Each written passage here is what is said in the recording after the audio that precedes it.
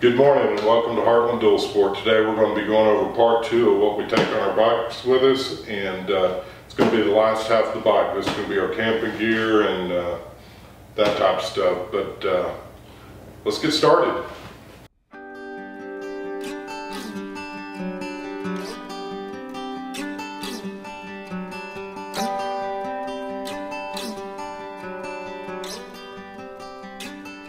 Thanks for tuning in to Heartland Dual Sport. Again, my name is Dale, and we're going to be going over the last half of the bike. And this, again, it's what we pack with us when we're on a multi-day trip. I've got video 1 out. If you haven't seen the first video, feel free to.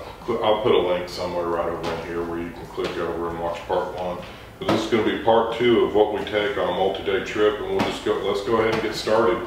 Let's go ahead and I'll kind of show you one of the things that I really love about Wolfman is I mentioned these straps in the earlier video, and these are self-tightening. You can just kind of pull on it to adjust the tightness, but there's plenty of tie downs on the Wolfman gear so you can actually tie your other bags on. But this here, we'll go ahead and get started with this. And if you guys are wondering, these smaller straps right here are the rock strap. They're the 42 inch. The bigger one here is the 60 inch. And this bag here has got most of my sleeping gear in it. And it is a Yukon Outfitters. If you remember when we did a video earlier in the year about the Yukon hammocks, I went ahead and bought the 2 dry bags. And this will kind of be a review for the dry bags. I was really pleased with them. I've taken this bag with me, and it's been on 2 trips now, so probably about 600 miles, and I've had 0 issues or complaints about these bags. They are a little bit thinner than some of the other bags, but they've actually held up nicely. They've been through water, they've been through rain, they've actually been in water when the bike fell over in the water, so they kept everything dry, and I'm real pleased to share this with you. But let's go ahead and open up the bag and I'll show you what we got on this one. This is going to be an under quilt for when it's colder. I've got the under quilt. I'll probably go ahead and take this bag out. I probably won't be needing it again this year because it's actually getting to that point where we're not going to need it. This is a sleeping bag liner, and actually I normally always carry this on top. This is going to be my rain fly for my hammock. Again, this is a Hennessy rain fly for a Hennessy hammock, and I always keep it on top. And the reason being is if it's raining somewhere, you want to be able to get to your hammock or your tarp. You can get it set up first, and then you've got a dry space to work on under when it's raining or something like that. Because a lot of times in Oklahoma, especially in the springtime, it's raining. This is an extra blanket that I carry when it's cold. Again, this will be something that will come out. We're not going to be needing that the rest of the summer, but this is made by Carhartt. If any of you guys didn't know, Carhartt makes a blanket, and it's actually pretty awesome, pretty light and folds up small. And then I use that as a pad as well for my feet when it's cold outside. And then this is the Hennessy hammock. It is the Safari Deluxe. It's actually a little bit bigger than some of the other hammocks. This is probably their biggest hammock they make, and I did that twofold. I'm kind of a big guy, and then I will keep a certain amount of gear inside the hammock with me when I'm sleeping, but you can tie your gear up on the ends, still have plenty of room to sleep and stay dry. One of the big perks about the Hennessy hammock is it does have the bug net on it, and in Oklahoma we have lots of mosquitoes, that type of stuff, and I think last year there was 5-10 people that died from some sort of mosquito-related bite that went to their demise. And that's just something important to me. I'm not extremely scared of bugs, but when I'm sleeping, I don't want to wake up with bugs biting me. So I do like that. And that is all that's in this front dry bag. Again, the dry bag is made by Yukon, and I'll put a link to the Yukon dry bags. I believe I got them on Amazon, or you can buy direct from their site. But instead of, I'll fast forward this so you're not watching me put all my junk back. But that's all pretty much all my sleeping gear, minus the sleeping bag. And again, the last thing I load is the tarp, put it on top.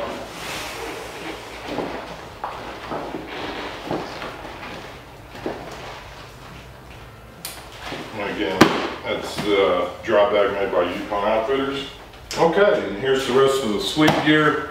As you can see, I've got rock strap holding it on, and I run it through the actual handle so that it doesn't wiggle loose, and then I've got the other straps on top. And basically all I have in here is my sleep bag.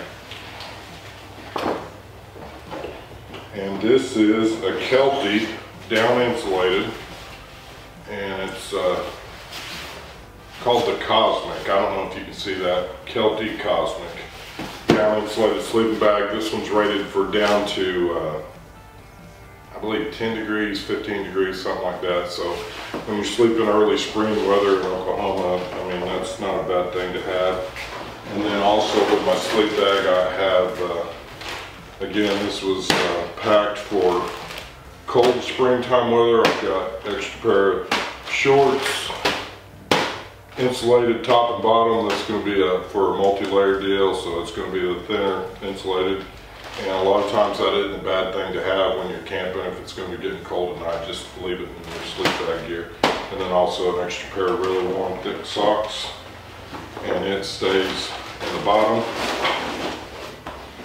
And then the sleeping bag goes on top. And then the last thing that I have on the back of the bike is going to be the sleeping pad. Again, the sleeping pad, when you start getting into the hotter months, it's going to be something that will be obsolete. I'm just not going to carry it. But one good thing about the sleeping pad, and I'll go ahead and tell you for you guys that haven't been hammock camping a lot, your sleeping pad's dual purpose. Your sleeping bags are actually rated for sleeping on the ground. So if you have a 20-degree bag, for example, I believe you need to add about 15 degrees to that if you're going to be sleeping in the hammock. And the reason being, when you're sleeping in the hammock, you got air coming in on top of you and below you. So that 20-degree bag is really going to be like a 35-degree bag as far as your temperature comfort. And I believe that's about right, 15-degree difference.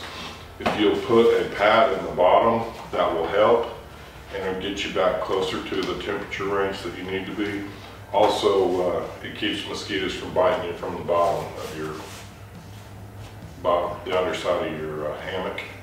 So I actually carry this quite a bit, but like I say, in the heat of the summer, it's not going to be necessary.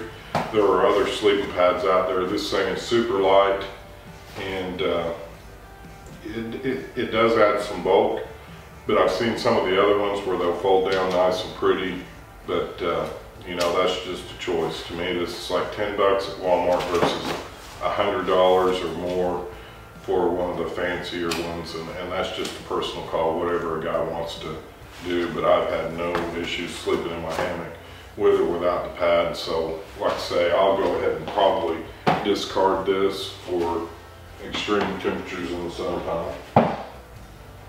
Okay, the back of the bag, I've got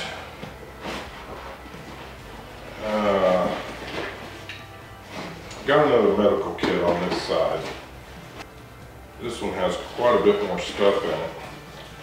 But as you can see, it's got the Red Cross on it, so anybody that's walking by your bike ought to be able to figure out that that's a first aid kit in here. I've also got it tied in a knot. I think I've showed you guys in another video on backpacks how you can keep your zippers from coming undone using the strings. And it's with the Wolfman backpack if you want to watch that video.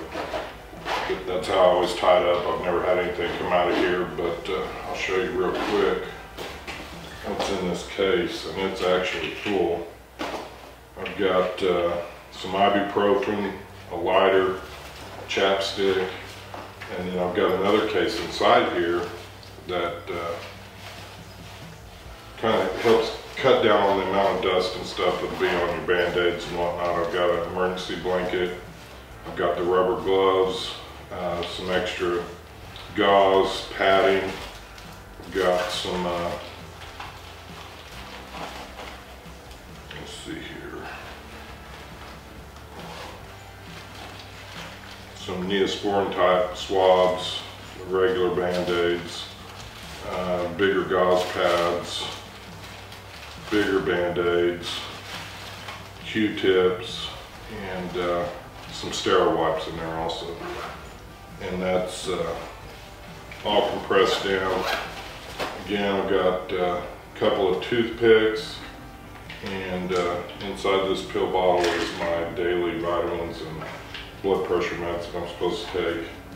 And there's some more of the alcohol breath wipes. This is just an old bandage from a different injury. And real quick, I want to show you this. This is, it's called light load towels. And this tiny little thing actually will, it's almost the size of a full-size towel. You can put 2 or 3, they've got different sizes. I'll put some links on Amazon so you guys can pull these up, but these are actually pretty awesome.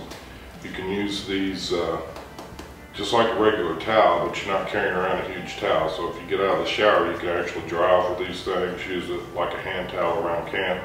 They've got different sizes, but that's always handy if you needed a, you could make a tarp out of this if you needed to.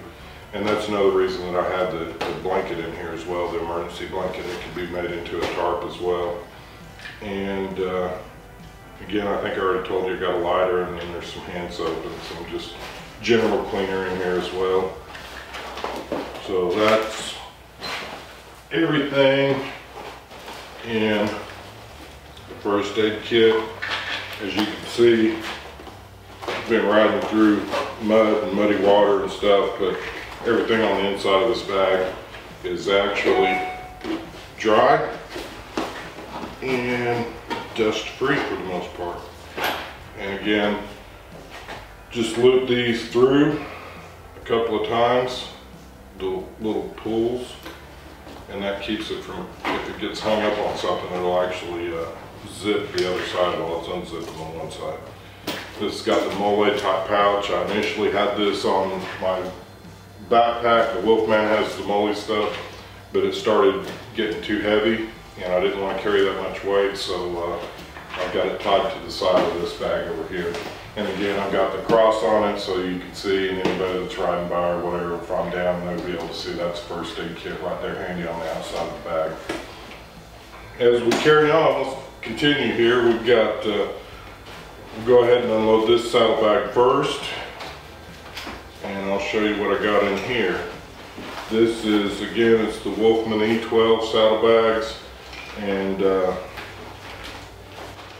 I don't know if the guy can carry too much first aid kit stuff, but this is another first aid kit, and it's got a little bit of everything in it as well. It's got a Velcro closure on it, it's got a tourniquet, it's got quick cloth, and it's got some rubber gloves and whatnot in here as well. And again, I probably carry too much first aid stuff, but I'm out a lot by myself, and I like to keep stuff where I can get to it handy if I need it. But this is just another first aid kit, and I use the straps off of the bottles for the Wolfman bottle carriers to hold it on. And as you can see, like I was telling you earlier, the Wolfman, the way they've designed all their bags, you can actually tie a bunch of other stuff on. I initially bought these water bottle carriers to go on the side of the Wolfman backpack as well, but again, it was too much weight. This one's full of gas, and on the other side I've got the kerosene for the cook stove. But this gives me a little more gas if we're out on a long track. I knew when we was riding the K Trail that it was going to be pretty far between gas stops, and I did end up having to use my roto pack to get back to another gas station. We'll get to the roto pack here in a little bit, and we'll go ahead and finish up what's on this side. And again, over here, I've got coffee cup, I've got my cook stove, I've got a lighter, I've got some more energy bars, and then I've got, I think I mentioned it before, I always carry a bunch of trash sacks with me. Just some more trash sacks, and I've got scissors and scalpel type stuff for emergency first aid kit in here as well. And Then this is also where I put my food, the MRE type meals, soups, and stuff like that that's real lightweight. So it all goes in there. I put all the heavier stuff down on the bottom,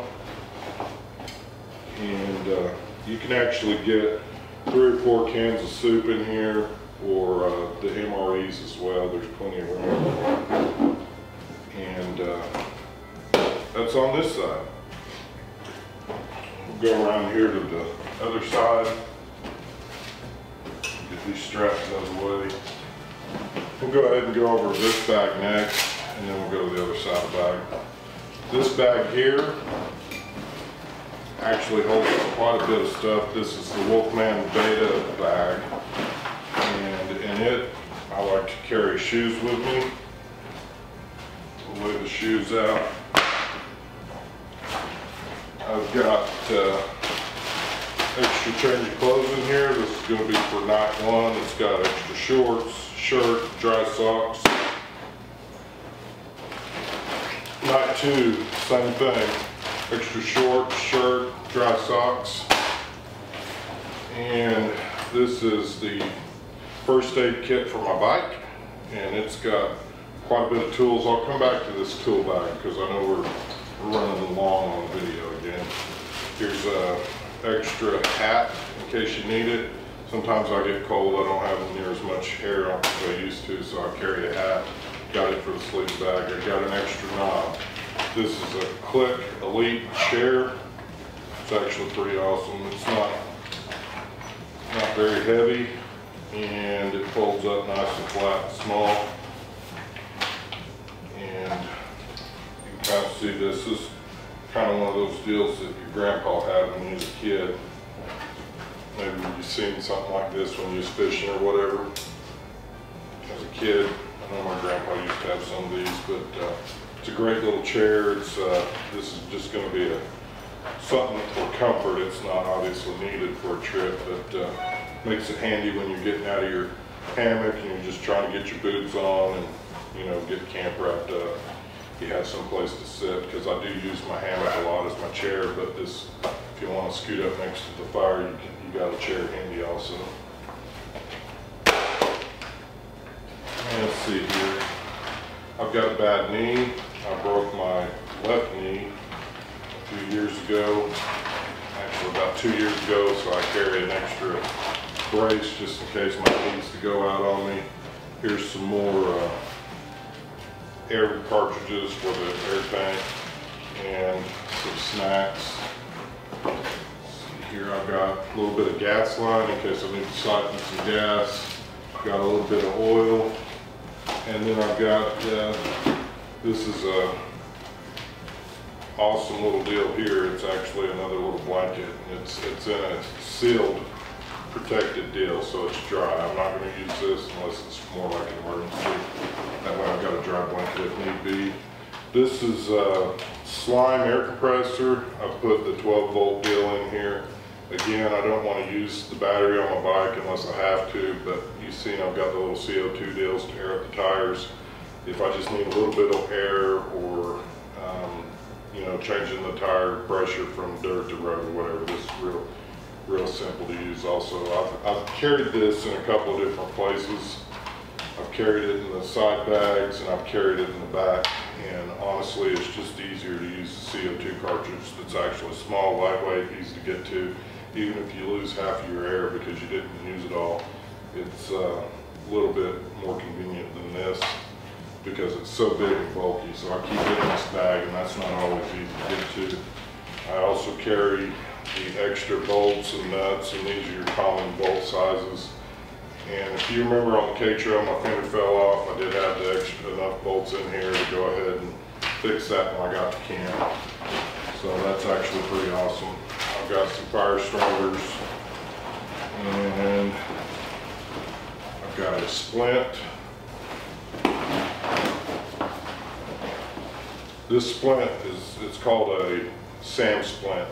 It's got some kind of metal in it, so it will actually form up nice. If you had a broke arm or something like that, you can actually kind of cup it and it would go around, and it is a great way to stabilize something. I also carry 2 of these as well. And then I've got can opener, and this is a water filter. I've also got some, yeah, it's kind of like Bengay, but it's called Max Freeze. It's if your muscles get sore or whatever. But this is an excellent water filter if you're out somewhere where you're not going to be able to carry enough water on you. As you can see, my bike's loaded down, so I've got the hydration pack in the backpack, and then I also have another hydration pack that slips into my Rocky Mountain ATV battle-worn coat that I wear. So that way I can fill up my water bladders with fresh water out of the streams or whatever. Got some emergency tape, can opener, and that's all that's in the big. And then let's see what's in the big part of the bag. And then of course, you know, I also could carry some jeans or whatever if I need them, extra jeans and whatnot. This has got all my toothbrush, toothpaste, toothpicks, the camp soap. It's made by Campsites. The good thing about this is you do not have to have water to rinse it off. It's kind of like that no-tool hand cleaner. It's waterless, so you can clean your hands up, you can clean your body up, and it wipes right off. It doesn't leave a soapy film. It's more like it's just a great camp soap. And then got a flashlight on the outside here. I always carry paracord. This goes to this Rotopack gas can, and then an extra GPS. It's just a small one, it's old, but it does work. And if something was to happen, I'll lose my big one if it broke off or whatever. I've got another GPS ready to go to get me out if I need out. And then this side over here, we have another dry bag. Got wipes, hand cleaners, another quick clot type deal, and another wrap for medical purposes. And again, there's plenty of room in here on both of these sides to put your MREs as well. I ate my MREs, so I don't have any of them to show you, but that's what's in this bag. And you guys can see this, obviously, it's Rotopack. Comes off nice and easy. This is an extra 1.2 gallons of gas. Set it right there. And then on this side, and then again, the E12 has the compression strap on the side you can tighten up so the stuff doesn't really run around. But this is another bottle carrier. This one I've already got the top for. I marked it with blue so I know that it's kerosene. And also the top is for the stove. And the stove plugs right into there. And then that way you've got a way to heat up your water for your coffee and that type of stuff. This side over here, we've got an extra pair of gloves. I'm telling you, I lose gloves every time I go out. Got some hand cleaner, snacks. You can tell I like the granola bars. And then I've got this cook set. It's an MSR cook set.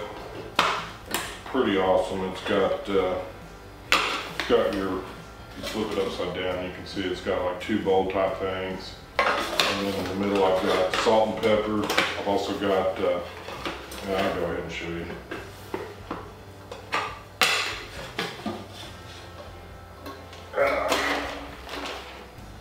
Take this off. You got two big cups here. I've got a little bit of dish soap. I've got some Clorox for sterilizing salt and pepper shakers. And there's actually a little spork, spoon and fork type stuff on the bottom of that as well. But I do like having the Clorox to, if you need it, to sanitize some stuff. That really helps with cleaning up your stuff. And just a little bit of that mixed in with some water, and you've got a good clean pot. You don't have to worry about getting sick. And that's about it, guys. You can see I've got some more of the protein powders, and I've also got the energy drink mixes, and I'll use them with the blender cups or whatever else I got. So that's it on this side. And again, guys, I mean, I went over this kind of quick. I wanted to make this video short. I've already broke it up into 2 series, so it'd make it easier. If you guys like our video, give us a thumbs up. If you know anybody that's going to be going on a multi-day camping trip, share this video with them. I mean, there's some great information here. If there's some information or some tools or some things that you're taking that I don't have, go ahead and share that with me. Again, I didn't go over my riding gear. As you know, I wear the city boots. Got the Rocky Mountain ATV Battleborn gear for top and bottom. When I'm in my jeans, I've got the Fox knee pads, and I've got the Fox armor for the top, for the elbow pads, the chest protector and all that. Running with this helmet right here, it's been pretty nice. I can also tell by late summer that's going to be too hot for me. I'm going to end up getting a different helmet color, or I'll spray paint this one white. I mean, they're cheap and easy, so either way, one way or another, I'll end up with something a light color. If you guys like our video, give us a thumbs up, share our video with other people. We'd love to hear your comments. Again, if there's some things that I missed that maybe you feel like ought to be in a pack, go ahead and share that with me. We've covered everything from first aid kit for the bike, first aid kit for your person, backup source. Don't rely on your iPhones, your GPS, the Spot is going to be the way to go. The Spot, one thing I didn't mention, it's got a button on it. I can push it. It'll send a message through satellite to my wife so that she knows that I'm at camp okay. The other thing, it's got a tracking device. She can be sitting at home and watching where I'm going. Spot is a super awesome deal. I'll do a video all on its own because it's such a neat deal, and it's a great deal for safety. You guys can tell I'm safety conscious between myself and my bike. I want to be able to fix whatever the problem is. A lot of times you can't, and that's what the Spot's for. The Spot's going to be for the times I can't fix it myself. Again, I appreciate each and every one of you. I hope that you have a blessed week, and let's go ride, guys.